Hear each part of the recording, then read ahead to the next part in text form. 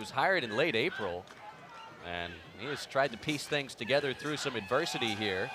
Play action fake, Nankill in trouble, and down he goes, back at the midfield stripe. Jacob Jones and Elijah Ponder get there for Cal Poly's defense. Hey, if you're going to watch Cal Poly this year, take a pen and a piece of paper. Kicking's always been an issue, so let's see if they can line it up and put it through. 31-yard attempt. Noah Cerna knocks it through, and Cal Poly gets points on the first possession of 2023. The redshirt freshman out of Riverside has Cal Poly on the board first. One of those freshmen that saw time in 4 games and preserved the eligibility last season. There's Fletcher again with a crease. Troy Fletcher tiptoes down the sideline. Touchdown, Cal Poly. A 30-yard scamper. And the Mustangs find pay dirt for the first time this year. And then Mr. Fletcher. Get to the sideline, 2-1. Show him what to do. And flop it for 6. Good job. Coordinators, new assistant coaches, just about everywhere for this San Diego program. Toreros dial up the blitz. Heward's going deep, and it's caught inside the 20. A diving grab made by Logan Boer. Well, that looked like a real football play right there. Let's see what happens here. So Heward, he's saying, let me get that ball out in front. Go get it, Logan. Keep those feet moving. Looking good. That's tough to come down and catch that ball, too, when you hit it. Say that again. Cal Poly starts first and 10 at the 10. Heward throws on the run. Got a man wide open at the 40. That is Carlton Brown, the Nevada transfer. Brown cuts it back, and Brown is driven down inside the 5. The San Luis Obispo native from nearby Mission College Prep with a huge catch and run on his first Cal Poly reception.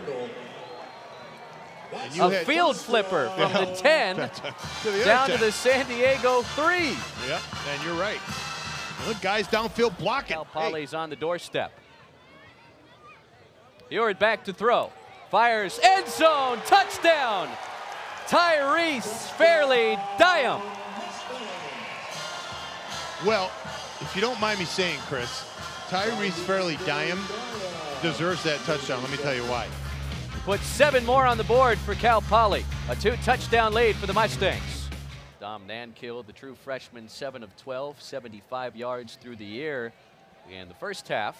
Pocket collapses on him quickly, and Cal Poly has another sack. Guess who? You guess who? Number 14, Elijah Ponder. He seems to be in on just about every big play that sure Cal does. Poly's defense. 3rd down 10. Cal Poly brings the pressure. Nankill drops the ball. And the Mustangs have it. The first takeaway this year for the Cal Poly defense. Ask, and you shall receive. Let's see who knocks it out here.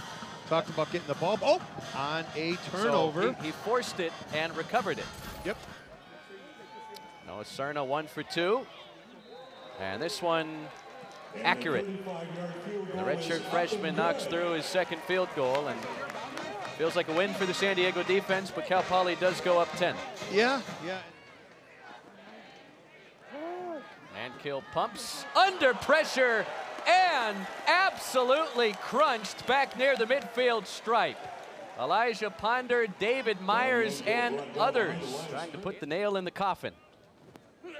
A handoff to Mark Biggins. Biggins cuts it back. He's free. Touchdown, Cal Poly. The 5th-year senior runs in his first career score. Knifing through that defense and giving the Mustangs a big-time confidence boost.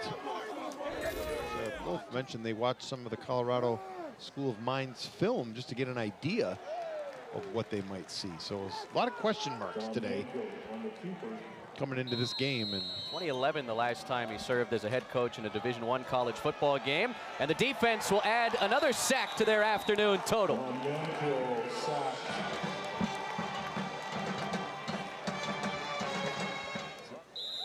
His team has some takeaways of this second half, but a big first half fuels Cal Poly to a 17-point victory in the 2023 season opener. Final score from San Luis Obispo. Cal Poly 27, San Diego 10. And the Mustangs open the Paul Wolf era with the W. They look, Chris, you said it. They look good at times. They look great at times. Stam Heward looked great at times, and it was very difficult for him at times. So, see the coaches meeting up right there, and Coach Wolf and Coach Moore, a lot of respect on both sides.